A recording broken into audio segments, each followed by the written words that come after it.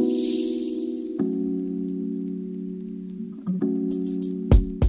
afternoon, everybody. My name is Maya Karen. For those of you who don't know, I do run a fashion blog called Classically Kept. It does feature contemporary and luxury fashion, and it also includes style advice. If you are into that, go ahead and subscribe to this channel because I upload videos every Wednesday and Sunday, and hit the notification bell, and you will be notified every single time I upload a video. So of course, before we get into the video, as you can see or as you can hear, my audio is much better. Y'all have been telling me about it and I was able to fix it. The right microphone came in, so we're just gonna go ahead and jump right into today's video. So today's video is just a little bit more fun. I'm going to be telling you guys or sharing with you guys 10 things on my luxury wish list. So let's go ahead and get started. Okay, so the first item on my luxury wish list for 2020, and it's probably in the closet or on the wish list of all fashion girls, it is the Classic Flap Chanel. I personally want it in caviar with gold hardware. And the reason why I say that is because it's more durable. So I do currently have this one. So this is the Chanel and it is the lambskin with gold hardware. And it is the square mini. And I do carry this all the time. Very handy for like cookouts, festivals, and things like that. But it is also very, what's what I'm looking for? It's also very delicate. And I am a klutzy person. I have scratched this bag multiple times inside and outside. So if I'm going to be carrying another one, I want to make sure that it is going to be durable. I do want the medium size, and that is 2 sizes up from this one. I do know that when I bought this, it did retail for about $2,900, and I believe last week Chanel did just do a price increase, so that may have to be a birthday present. I don't know. And actually, I am not opposed to buying it second hand either or pre-loved. The reason why I say that is when you're talking about the Classic Flap, there have been several conversations about whether or not the quality has actually gone down. So the conversation right now is the quality has actually gone down, but the price has actually gone up. Because I want the medium, that one does retail right now for around $5,000. And like I just said, last week they did have a price increase. But the reason why I say pre-loved is because the ones that were made, I want to say prior to 1995, the quality was actually a lot better. Because even the one that I have, and let me see if I can show you, you probably can't see it, but on the strap right here, it's actually starting to come apart. And I do know that people who have bought this bag prior to, I want to say, even 2000, that they don't have any issues. But that's also another reason why I do want the caviar leather. It's much, much more durable. Number 2 on my luxury wish list for 2020 is the Balenciaga Hourglass coat. I do know that when it first came out, it was on the Net-a-Porter site, and I absolutely fell in love. And it's called the Hourglass coat because it has very structured shoulders, and it is probably right below your kneecap, but it cinches in the waist. And who doesn't want a cinched in waist, right? But it gives just such a beautiful neckline, of course, but it also gives a beautiful cinched waist for a coat. And that's probably the reason why I love it so much. But it came in black, it came in navy, it also came in a very pretty green color. And also right now I do know they do have a yellow plaid, and they also have a blue plaid. For something like that, that's more of a trend. So when we're talking about a Balenciaga coat, because the coat is $3,000, so I'm not going to be buying a yellow coat. That's not classic. I like to say, you know, spend on classics, spend on classic, and save on trendy. To me, a blue or a yellow coat is very trendy. Even though the body style or the type of coat is trendy itself, if you get it in a neutral color, it will be more of a classic. So the plan, if everything goes according to plan, even with coronavirus and traveling restrictions, all that going on, there is a Balenciaga outlet in California that I want to go to this year for my birthday. Hopefully the coat in a neutral color will still be there, but that's number 2. On my wish list for 2020 is the Lady Dior. This bag is so classic, and I will show a picture right here. I feel as though that this really does encompass my style. It's very structured, it's very classic, very simple. I would actually like it in tan or black, and I want the small. I don't want the large, I don't want the medium, I don't want the nano. You can't fit anything in the nano. So I know that right now those start at about $3,400. Like I said before with the Chanel, I am not opposed to looking on the pre-loved market, I do know depending on where you go, it can either be more or less. It also depends on what condition the bag is in. And I kind of feel like the three things that I have named so far are very structured.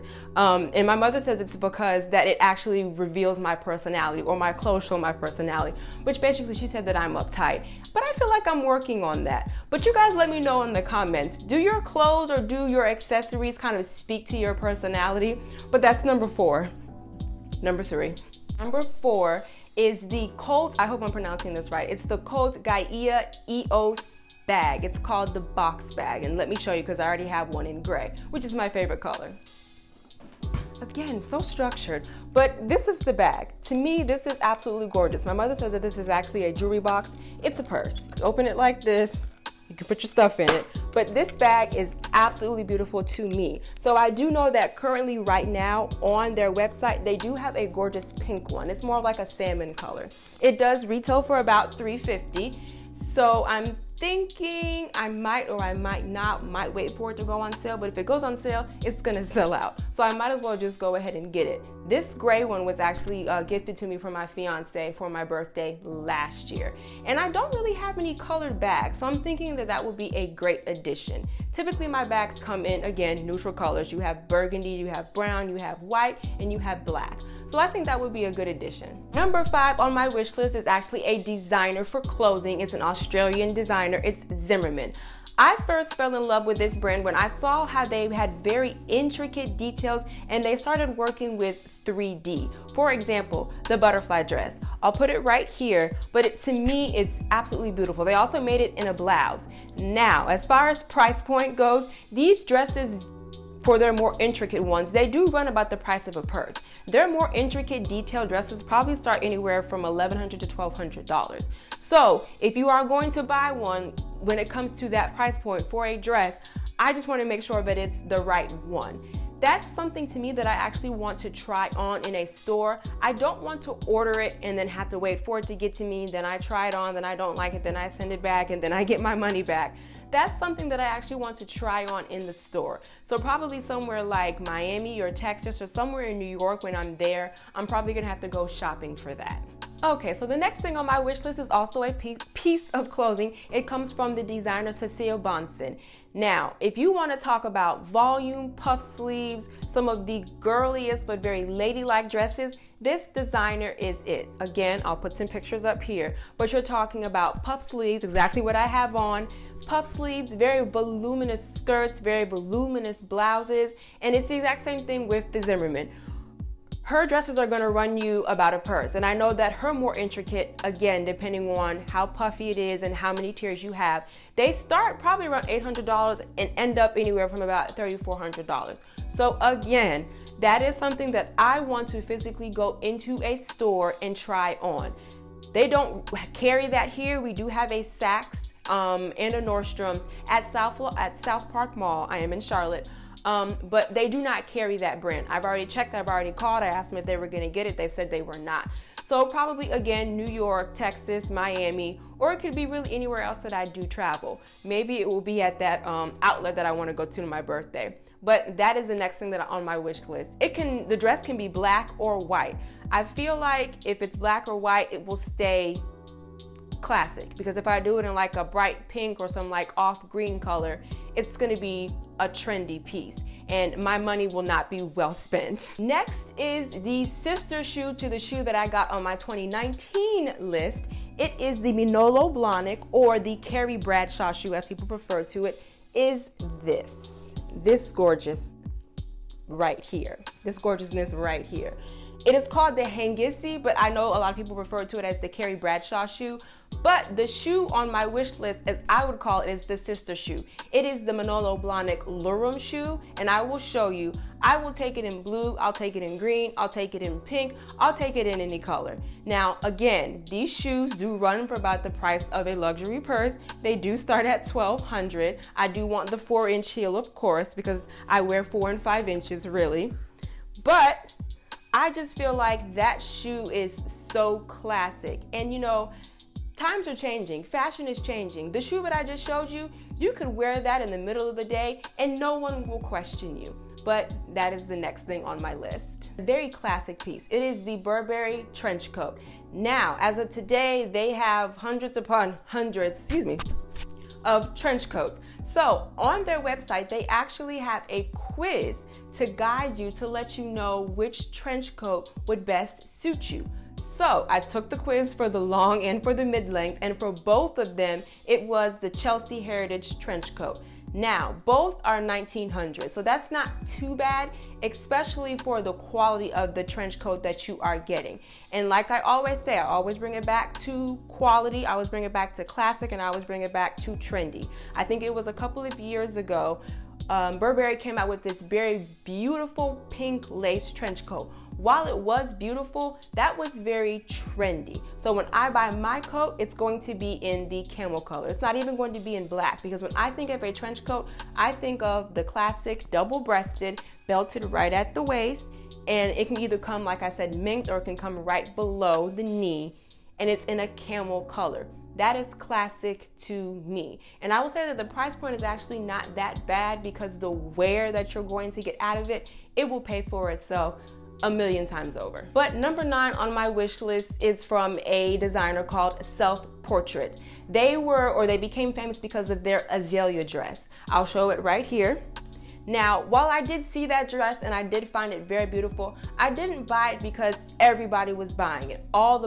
Everybody. It was everywhere. It was even to the point where Forever 21, H&M, and more of your street brands were actually knocking it off and selling it. I don't really like wearing things that other people have, or I don't like wearing things that are worn by the masses. But when I saw the dress, I did fall in love. And when I was making this list, I was on their website and they're actually having a spring sale. So this one might actually come to fruition sooner than I thought it would. But I love them because of the fit, and again, because of the detail. Beautiful detail. And I feel like their dresses encompass my style, my aesthetic, very ladylike, again, I guess, very structured. The coloring, again, is beautiful. I know right now they do have a lot of pastels on their website, and it's really pretty, very detailed, and not everybody is going to wear it, so that's why I also like it. The 10th and final thing on my wish list for 2020 is just a classic pair of nude sandals. Now, when I refer to nude, I'm talking about my nude. I'm not talking about beige. So in 2013, Christian Louboutin, he did release 5 shades of nude, or what people considered nude. And then in 2017, he added 2 more shades. And then in 2018, I was lucky enough to get a pump. So it is this shoe right here. It is known as the Aritzia. Gorgeous. I wear them all the time because to date, this is the only shoe that I have that actually matches my skin complexion. And I just want for the summer, for spring and summer, and for here and on, because I've had those now for 3 years and they've lasted me very well. At this point, it doesn't even have to be a luxury shoe. I just want a classic nude sandal, again, in my nude. It doesn't have to be luxury. It truly doesn't. I just want it to match. I believe I am the second shade from the darkest, and when he did come out with those 2 extra shades, they sold out very quickly, or that they said they were not going to be making any more, or they were discontinued. So keep in mind, this was in 2018. I was in Texas, I was on an assignment, and something catches the side of my eye, and I look and I was like, is that the Christian Louboutin nude collection? And the guy, or the sales associate, said yes. I said, okay, well, I need a size 6. So he went back and he had it. And then when we get to the register, I found out that they were on sale. So of course, they followed me home.